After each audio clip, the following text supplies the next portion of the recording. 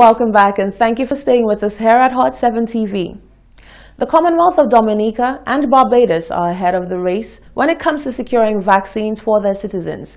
On Tuesday, the two nations received varying quantities of the Oxford AstraZeneca from the government of India.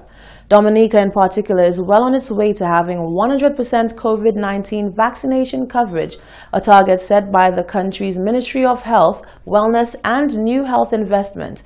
Dominica received some 70,000 doses of the vaccine, enough to inoculate about 35,000 of its people.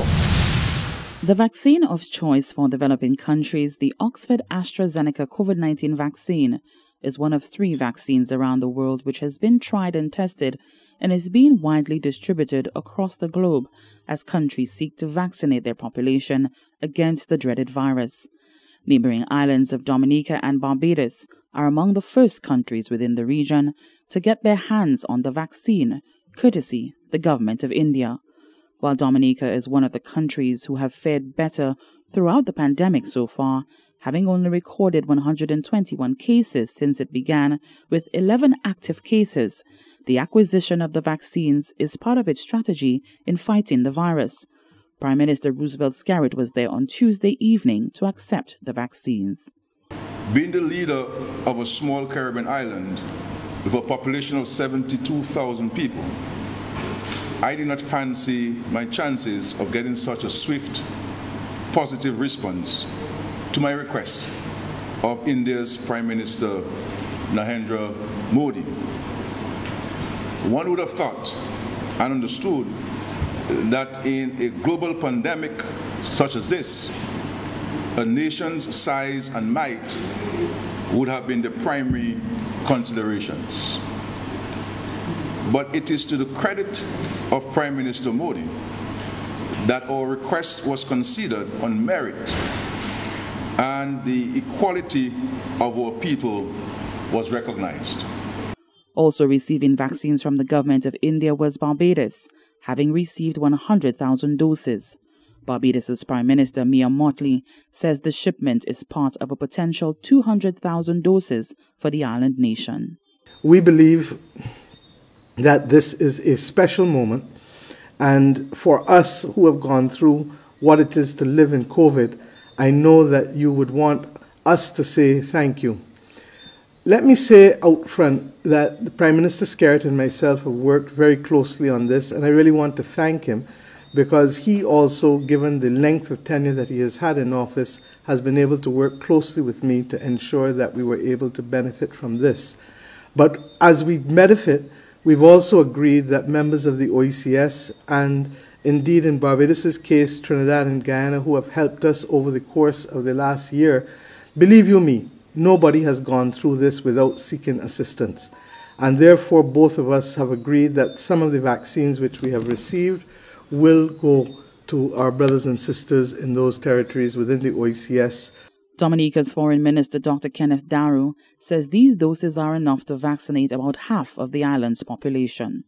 Ever since the virus reared its ugly head more than about a little over a year ago, your government has been very diligent in the fight against COVID-19, and we have spared no efforts in fighting the SARS-CoV-19 virus.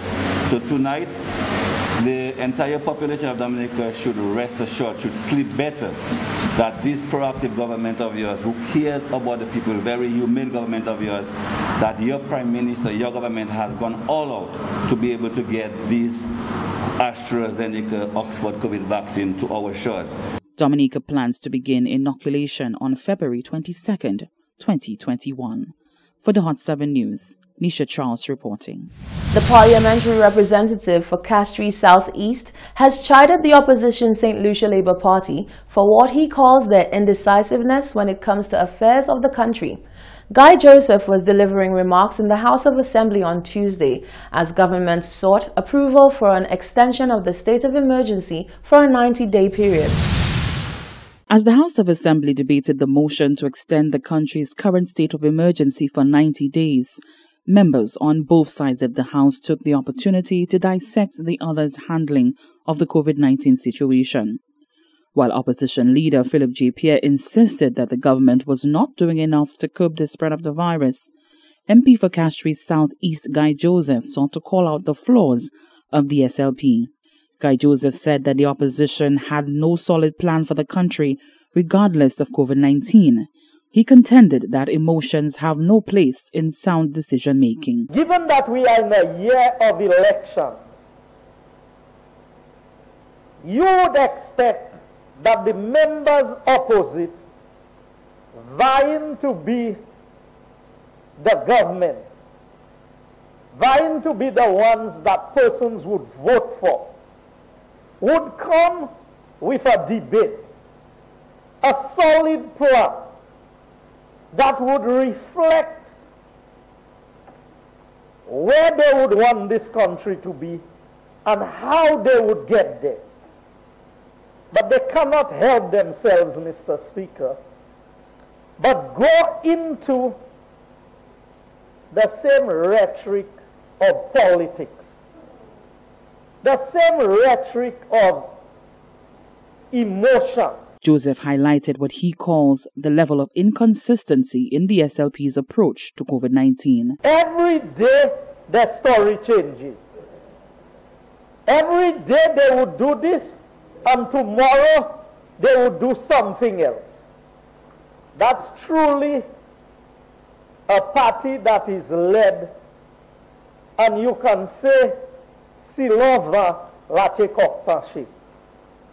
According to the direction of the wind, the tail of the rooster would lead. Because, Mr. Speaker, feathers are not very strong, so they sway in the wind. Joseph insisted that the opposition does not have what it takes to lead a country or take it through such a pandemic responsibly. For the Hot 7 News, Nisha Charles reporting. Should the common entrance examination be cancelled or changed to fit the conditions and realities of the students right now? Minister for Education Dr. Gail Rigobert says no definite decision has been taken as to the future of the examinations under the new reality. However, Senator Gideon Ferdinand believes firmly that exams should be altered to fit the realities being faced currently. Although COVID-19 has changed the dynamics of education around the world, grade 6 students in St. Lucia are still preparing to sit the annual Common Entrance examination. Stakeholders within the education sector have made many calls to have the exam cancelled. On Tuesday, Minister for Education Dr. Gail Rigobert informed that while the option is not completely off the table, there are lots of factors which must be taken into consideration before that is done. We have had discussions regarding the scheduling of exams and the format of the Common Entrance exam as well. Internally, we are continuing to engage with stakeholders to determine which is the way forward within given the COVID-19 environment. Opposition Senator Gideon Ferdinand on Wednesday explained that the government has the power to cancel Common Entrance altogether. Therefore, he has no idea why a definite decision as to the future of students is not being made. I think Common Entrance, as you know, the grade 6s have the exam every year. And last year there were some issues with administering the exam. It's basically the same issue. We now should have been looking ahead to try to modify the exam to make it less summative and less of a one-shot, and to be able to have students moving from the primary with an exit exam into the secondary program using more less summative and more formative evaluation, and allowing students to build their profile and their grade, so that we can by the time that July comes, that they have something that they can go through to the secondary school with. The transition should not be dependent only on a one-shot exam, especially in the way it's been administered. Ferdinand says, had the laptop program been continued, the country would have been in a much better position to deal with education during the pandemic. If we had done what we had to do, there is no perfect situation.